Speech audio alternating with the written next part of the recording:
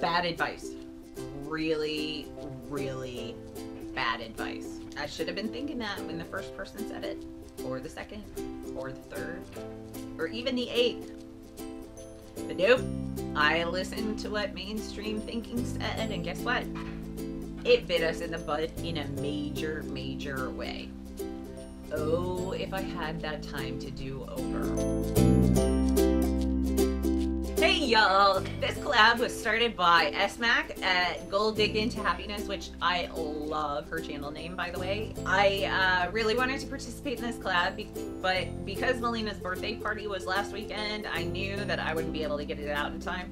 So I asked if I could post late, and she was okay with it. So here I am a week after the actual collab, but I did it. As always, I made a playlist of all the participants. So if you'd like to binge watch everybody's videos all at once, you know, straight through, where you go ahead and click play and lean back and watch, then go ahead, binge watch. It's right on my channel. Down the road, I actually planned a series called Learn From My Mistakes, where I'm going to cover the topic that I'm going to touch on today.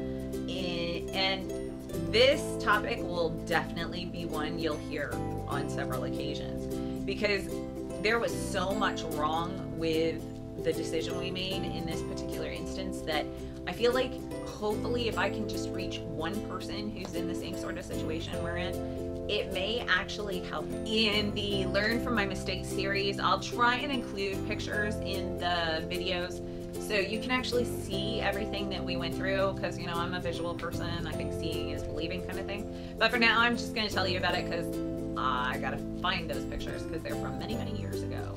Little backstory: when Mauricio and I first got married, we moved from Colombia, the country, to Baton Rouge, Louisiana, and that alone is enough to put a strain on a new marriage. We had no idea how long we would be in Louisiana, but we knew we'd be there at least 3 years. I was 37-ish.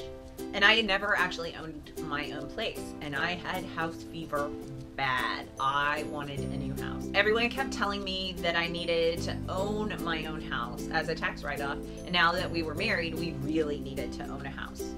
And I wanted a house, so of course I listened. And I was always a financial moron, so I kind of figured everyone else knew more than I did about finances, so that made it extra push to do it. I was never fantastic with my money. I always paid my bills on time and saved for retirement, and I always thought I was doing okay, but I was never making huge strides or saving large amounts of money. I can actually even remember a time when I was in my mid-20s when I almost was bragging. I was joking, but almost in a bragging sort of way, that I actually had no idea how much I brought home in every paycheck, and that I never looked. If I could go back in time and bitch slap that girl, I would. I really would. So I listened to everybody's advice and we bought a house. And this is the worst advice I have ever gotten. Never, ever, ever buy a house before you're truly ready. And ready means whatever Dave Ramsey says is ready to buy a house. You have 20% down, your house payment is 25% or less of your take-home pay. Listen to Dave, he knows. His advice you can take. My friend's advice, don't take that. We did have some money for a down payment, but nowhere near 20%, and we got a 30-year mortgage. The total payment of our mortgage was around 30%, so close, but a little bit over. And there was no way we had a fully funded emergency fund. I'd be impressed if we even had $1,000, maybe $2,000. I don't know, but we didn't have much. Nothing about this purchase would have ever been okay with Dave Ramsey. Nothing. And guess what? Just as Dave always says, when you put yourself in that sort of financial situation, you know Murphy's gonna come. It's like the law. Get what I did there? Murphy Law. I know, I'm hilarious. And Dave also says when Murphy moves in, he comes with his 3 cousins, broke, desperate, and stupid. And guess what? Murphy and his 3 cousins, they all camped out in my living room. And they refused to leave. I'm not going to get into the gory details in this video, but we bought a reasonably priced house. A little high for our income, but not ridiculous. I mean, I've seen a lot worse, but it was reasonable. it could have been done if we didn't have any debt. Shortly after we bought it, when Murphy moved in, our house became that house from the Money Pit. Have you ever seen that movie? If not, you should watch it.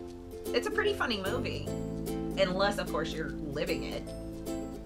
So just like a little sneak peek into what was going on, some of the little things that we had a roof line leak in our house, so that wasn't caught on an inspection. So every time it rained, our living room filled up with water. And when I say it filled up, I mean I actually kept rain boots on the stairs, like not even the ground, but on the first stair.